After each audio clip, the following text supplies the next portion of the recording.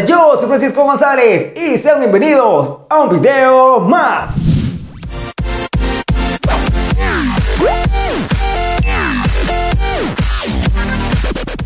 Espero que se encuentren muy bien. En este video, acompáñenme a ver todo lo que ha pasado y a escuchar los audios de Héctor Bucaram y el Israelita que estaba involucrado con Jacobo Bucaram. Así que siéntate, pon mucha atención y ¡empecemos! Como todos ya sabemos, hace un tiempo atrás dos extranjeros fueron detenidos mientras portaban una cantidad sin justificar de insumos médicos. Al principio se hicieron pasar por agentes de la DEA. No, hombre, unos genios. Pero luego de que se descubriera su identidad, revelaron mucha información con la cual involucraban a Jacobo Bucaram. Tras este suceso, ya todos sabemos que Jacobo Bucaram huyó del país de forma clandestina. ¡Corre, perra, corre!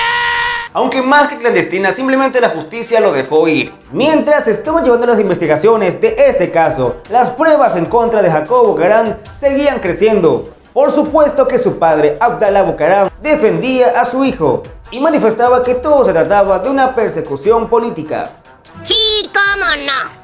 Eso que se los crea su tía. Hace poco se dio una revuelta en el centro de rehabilitación en el que se encontraba el Israelita involucrado en este caso, en el cual este último encontró su final. Eso no me lo esperaba. Y de manera paralela se filtran estos audios en los que supuestamente el Israelita mantiene una conversación con Héctor Bucaram. Ah, caray. Eso sí me interesa, ¿eh? En la que supuestamente no habría ningún delito, sino una persecución política. Es porque él dice, vamos a hablar como yo en él hablamos antes, yo estoy preso. Vamos, dice a él para yo hablar con él directamente, cómo él puede ayudarme, cómo yo hago las cosas. Yo no quiero problema, no para él, ni para nosotros, ni para él. No. A ver, Tom, te habla el abogado Héctor Bucaram, padre de Jacobito. Hola, ¿cómo estás? ¿Cómo estás? Bueno, yo soy de descendencia libanesa, así que seguramente estamos hablando entre paisanos. Sí. Escúchame bien. Sí. Este abogado Héctor Vanegas está extorsionándonos con que él tiene fotos y videos y que le entreguemos $500,000.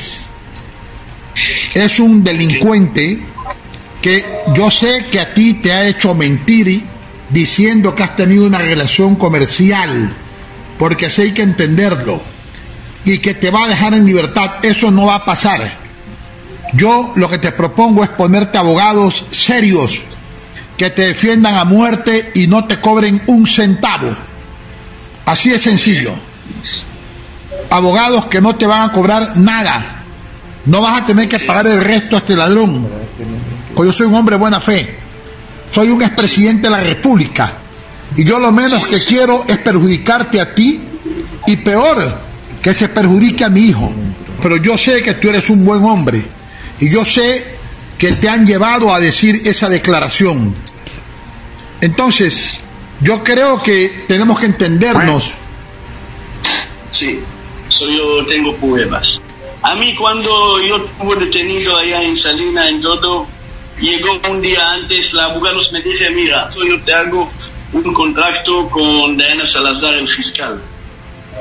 Yo he dicho, porque ella quiere, ella más interesada en ellos. Yo he dicho a él, mira, que yo he hecho con ellos la verdad, yo no he hecho nada ilegal.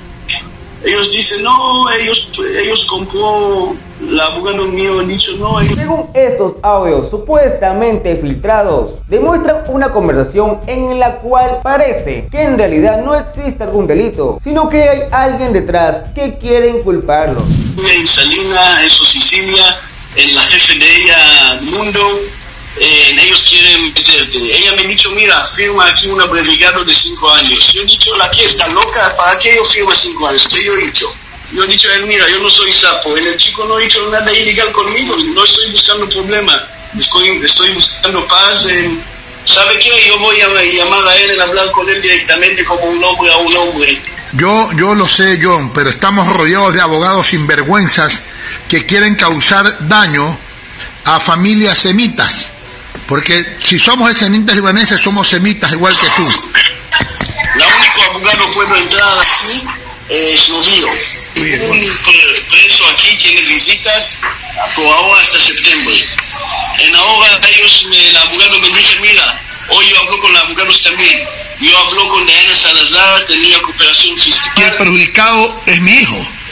Entonces, eso, como tú bien dices, ahí no ha pasado nada, absolutamente nada. Sin embargo, quieren tener ese argumento político para atacar a Bucaram, a mí, para que yo no sea candidato a presidente de la República.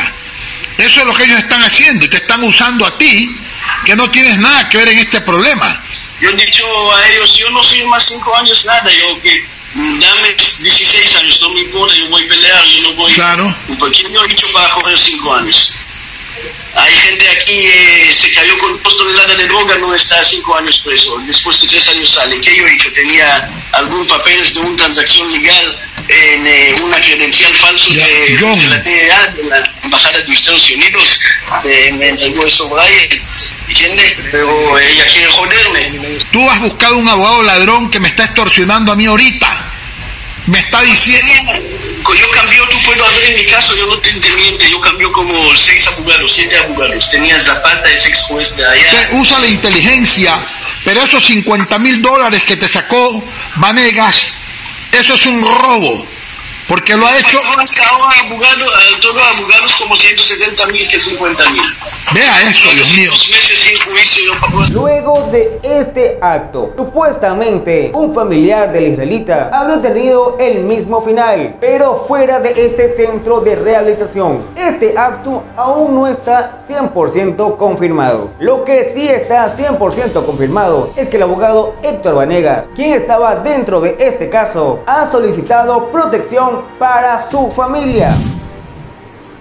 Frente a la situación que estamos viviendo, estoy aquí para defender el ejercicio profesional del abogado Héctor Gabriel Vanegas, quien no puede claudicar en la defensa de su cliente y no puede dejarse intimidar por nadie y por nada. Así como en el pasado he apoyado a abogados de otras listas que también han sido intimidados, así lo hago hoy. Y le pido a la señora ministra del Interior, doctora María Paula Romo, que le coloque una seguridad a mi sobrino, por el riesgo que su vida corre, frente a las cosas que todavía tienen que darse a conocer. Inmediatamente Abdalá Bucaram lanza su candidatura a la presidencia del Ecuador. Por eso, a pesar de mi corazón, a pesar de lo que yo no quería hacer política, en el día de hoy siento la necesidad de impedir que hayan gobiernos de este tipo y lanzo y acepto mi candidatura a presidente de la República del Ecuador en el año 2021.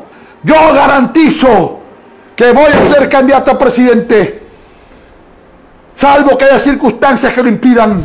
Por mi parte y en opinión personal, les recuerdo que estos supuestos audios filtrados podrían o no ser reales. Podrían estar hechos con la finalidad de expiar culpas, de desviar la atención después del hecho que le dio el fin al israelita involucrado. Pero cuéntame tú, ¿realmente crees en la veracidad de estos audios? ¿O crees que son una artimaña para tratar de liberarse de la culpa? Por mi parte, esperemos ver hacia dónde va esto y cuál será el fin de esta historia. Recuerda que si este video te gustó, no olvides compartirlo con todos los que puedas. Regalarme por supuesto un pulgar arriba, suscribirte a este canal y activar la campanita para que YouTube te avise cada que suba nuevos videos. Por mi parte, cuídense mucho, pórtense bien y nos vemos en el próximo video.